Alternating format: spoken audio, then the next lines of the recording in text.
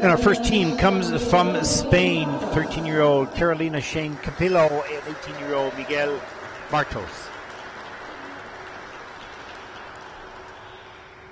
And this team choosing a James Bond theme with golden eye and writings on the wall for their free skate.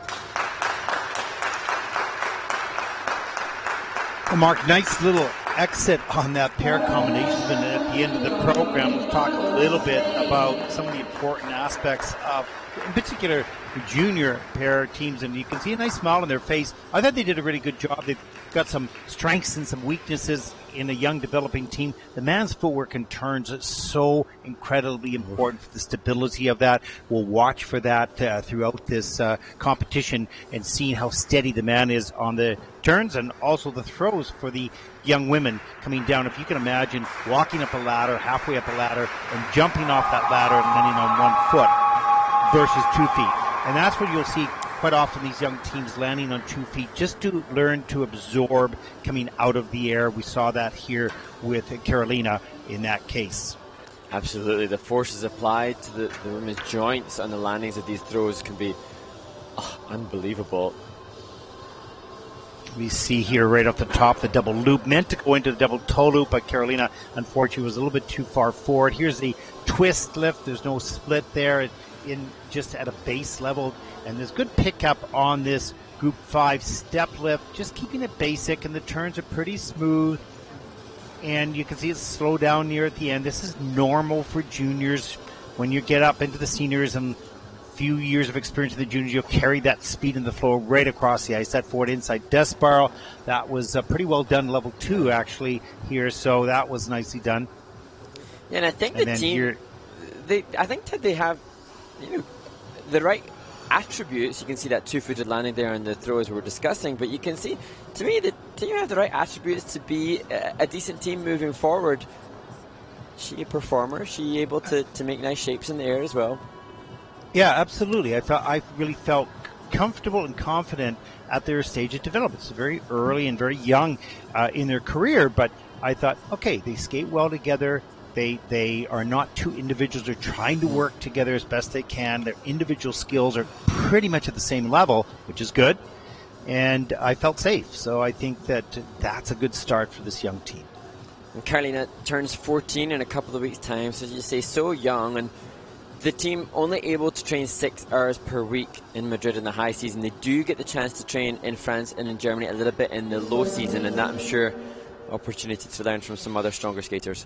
Well, let's take a look at the free program scores for Carolina and Miguel. It's 58.27, of course. They are the first team out in the free program. The total competition score of 92.03 for Carolina Shane Campillo and Miguel Martos from Spain.